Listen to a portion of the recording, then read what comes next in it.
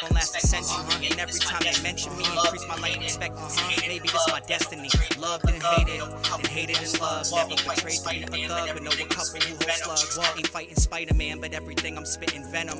Had to look in the mirror and get my shit together, cause sometimes you think it's over, but it's only getting better. Yeah, good friends going with the wind, like Pac said. Legends never die, so we not dead. I'm a fresh white boy, you can call me a pothead. Ramily. Thank you for tuning in to a Victory Monday post-game review of the Los Angeles Rams versus the Indianapolis Colts. And what was a nail-biter, and it started in what looked to be a blowout. If you're new here, make sure to subscribe. If you're a returning member, thank you. I appreciate it. Everybody, please turn on your post notifications. I post a ton of content, all Rams related. Let's get right into it. The Rams won this one 29-23 after being up 23-0. Now, if you've been a Rams fan for a while, you know that the Rams do this. They get up big and they let the other team get in it and just really drive us crazy. If you were on my channel yesterday, I did a live watch party, and you could really see my emotions throughout the game, up and down and then back up. It's a roller coaster, but I love this team, and they really brought the smoke when they needed to. Now let's just go over some stats quickly because I am a numbers guy. The Los Angeles Rams had 467 total yards, 303 passing yards, 164 rushing yards, at a 6 yards per play average. They had 27 first downs. They were 6 of 15 on third down, 1 for 1 on fourth down. They had 78 total plays. So Matthew Stafford was sacked twice. We did punt 3 times. We had 8 penalties, 0 fumbles, 1 interception, and 39 minutes and 46 seconds of time of possession. On the other side, the Colts had 329 yards of total offense, 196 passing yards, 133 rushing yards, 5.7 yards per play, 19 first downs, 3 of 10 on third down, 1 of 2 on fourth down, 58 total plays.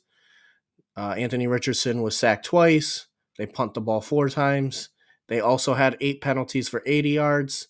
They did lose a fumble, 0 interceptions, and 24 minutes, 25 seconds of possession. Matthew Stafford was 27 of 40, 319 yards with a touchdown and an interception. Kyron Williams, shout out to him. I know I just dropped a Jonathan Taylor video. He definitely made me kind of change my stance on that after balling out with 25 carries, 103 yards, 4.1 yards per carry, 2 touchdowns. 4.1 yards is his highest of the season. Ronnie Rivers, finally, this is why I was even thinking about the Jonathan Taylor thing. I didn't know if we did not want to use this guy, but he was playing like no snaps all year. He ended up having 9 carries, 47 yards at 5.2 yards per carry. So awesome game. And then the MVP of the game, Puka Nacua. What's new, right? 9 catches, 163 yards, 1 touchdown, first of his career, and it was the game winner. Tyler Higbee just signed that extension, and he balled out, 5 catches, 64 yards. Of course, outside of the receiving numbers, he was blocking. He was doing it all. That's the man, the best Rams tight end of all time. Tutu Atwell, 5 catches, only 24 yards, so he did get the receptions. Just really didn't give you that yardage output. That might be his stat line going forward once Cooper Kupp is back. On defense, for sacks, Ernest Jones had a sack. Aaron Donald, the GOAT, had a sack. And then Christian Roseboom led the team in tackles at 5. The Colts, Anthony Richardson had an amazing game. 11 of 25, 200 yards, 2 touchdowns passing. On the ground, he had 10 carries, 56 yards, 1 rushing touchdown. Zach Moss, 18 carries, 70 yards. And then their leading receiver, nothing special, Andrew Ogletree. Did not know who he was until this game, but I started to really get aggravated with him. 3 catches, 48 yards, and a touchdown. And then Mo Alley Cox, the other tight end, 1 catch, 35 yards, touchdown. Guys like Josh Downs and Michael Pittman did nothing. Josh Downs had 2 catches. Michael Pittman had 1 catch. And then for sacks, you had Day Abagibo had a sack and a half, and then Zaire Franklin had the 0.5 sack, and Kenny Moore with the interception. So this game really looked great at first. The first half was amazing. The Rams played flawless. Outside of missed field goals by Brett Maurer, it looked like this was going to be easy going all day. Stafford had time in the pocket. The run game was going. They couldn't stop us any which way we went. The offensive line played great. Dotson, filled in at right guard. And Noteboom went to left tackle, which was his position we paid him for. They played great, both of them. No Zach Thomas, he was made inactive, although Alaric Jackson was also inactive. Alaric Jackson has this injury history that's very concerning, so we will need everyone that's out there right now. I am fine with that. We played a defensive front that had 12 sacks heading into the game, and they only had 2 sacks versus us. A lot of it had to do, one play, Stafford actually fell. His hip was hurt, which played a big part in the second half. Stafford was banged up, and we were running into a lot of 3-and-outs. The Colts knew this guy was wobbling, so they were just bringing the kitchen. We weren't able to get the run going. We weren't able to get the pass going. Stafford really looked banged up, and then the Colts were just getting momentum. It was a back-and-forth affair with a lot of things favoring the Colts in that second half. Zach Moss started to run better. Our defense was getting gassed out. They're hitting 2-point conversions to make it 23-8. Stop us. Then it's 23-15. They get a touchdown. Then it's like, all right, we're still up 8. They get the ball back, drive down the field. This tight end Ogletree does his thing. He's getting hyped up. The crowd's getting loud. The defense is getting gassed, hands on the hip. It's not looking very good. And then the Colts end up putting a touchdown on the board and getting the 2-point conversion to Michael Pittman. It was a stressful game. They had all the momentum. The Colts head into the game, they were 2-1. They were coming off a big win versus the Baltimore Ravens. They play in a division that's probably one of the worst in football.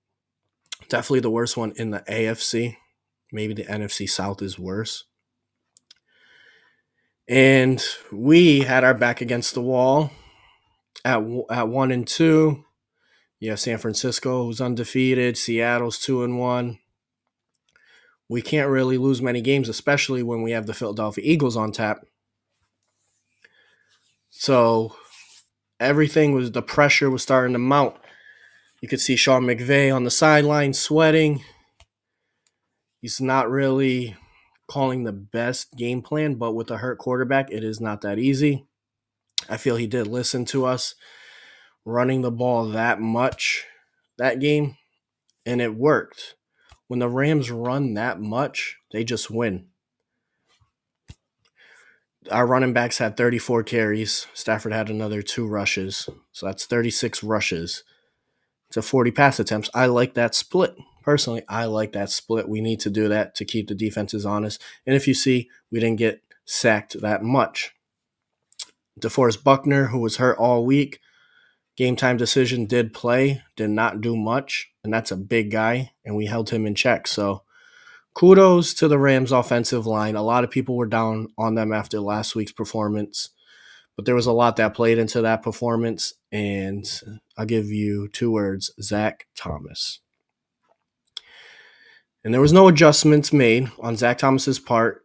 He did have to block one of the better edge rushers in football. But at the end of the day, he did such a bad job, they just made him inactive this game. He's very small for a left tackle. You want your left tackles to be at least tall and big. He's very short. And Matthew Stafford showed heart in this one. This was his 5th comeback as a Ram. I believe he's like 6 or 5 all-time in fourth quarter overtime comeback, so he just has that ice in his veins. This man was hobbling to the sideline. When he was getting hit, he was hobbling up. It was so hard to watch. As I mentioned, if you watched my live stream yesterday, you could see I just felt the pain. It was very hard to watch. But quickly on his hip, he did say in his post-game presser that he is going to play this week against the Eagles. So thank you. Hopefully it was just isolated to that game. And moving forward, we're fine because Brett Ripon in such a big downgrade to Matthew Stafford. So Matthew Stafford toughed it out. The Rams go into overtime, and we get ball first. And what do the Rams do? They throw that ball. They run it, but they're getting some passes. And Tutu Atwell on a second down. Looks like he has it. But they show another angle of his catch on the sideline, and he clearly dropped it. The ball was out. His feet were in, but the ball fell out of his hand. So I don't know why that review took so long when it was clear as day. Once you got that side angle from the left side, you could see the ball fall out on the sideline. But the Rams get the first down. Clutch catch by Kyren Williams. Stafford looked like he was just waiting for something to develop. Nothing developed, so he sidearmed it to Kyren Williams, who actually had a very good game catching the ball. He had 3 catches, 24 yards. Catching is the key word here. He had a lot of drops. Him and Stafford, a lot of miscommunication. I think he's being 5'9". Stafford's taller. He overthrew him a few times, but if they could solve that problem, that's huge because Kyren Williams is a very good pass catcher. And it's good to see that they're on the same page. Ronnie Rivers now, another tiny running back, but he's very speed. He has a lot of speed. He's very elusive. He had 2 catches, 10 yards. We did use Bryce Hopkins a lot as a fullback in this game. That was cool to see. But anyway, Stafford just turns into a god when it matters.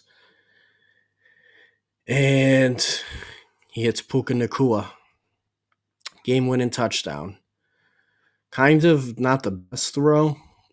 Puka had to adjust, but he was wide open. It was a busted coverage. He just knew where to go. He had nothing but daylight. There was 2 Colts defenders as he's running towards the end zone. But Puka runs through people. He is a yak monster. Even when he scored this touchdown, he was even pushing forward while he was in the end zone. And then I don't know if you watched the clip, but the whole team comes over, celebrates, and then Puka just yells like a madman at the crowd, just looking at the crowd. And I'm telling you, Puka Nacua is the next big thing, not only for the Rams, but in football. He has that personality. He has that image. It's different. The long hair, the strong jaw features, the cool, laid-back surfer vibe. He's just a chill guy, and this is great for the NFL. And if you're a Rams fan, we are blessed to have Puka Nacua be our number 2 to Cooper Kupp. And then when Cooper Kupp, hopefully not anytime soon, but does leave football, we have Puka. Them 2 together are going to be unstoppable. I really don't know what coaches are going to do to stop them 2. But if you throw your whole defensive secondary at them 2, you're going to leave Tutu Atwell. Because we're going to just start sending Tutu on some fly routes. We'll have them 2 guys killing the 10 to 15 yard, 5 yard, the inside. We're going to throw Van Jefferson out there in 4 wide receiver sets. Send him in 2-2 deep. Let the other 2 guys kill the inside. Good luck stopping them. And if Kyren Williams is catching the ball like that, that's just another pass catcher. Then you got Higbee. This Rams offense is going to be fun. So the Rams winning this one to go 2-2. You have to feel good about where we are because if you lose this game, you're 1-3 facing the Philadelphia Eagles, who also just won in overtime against the Washington Commanders. That's a tough game.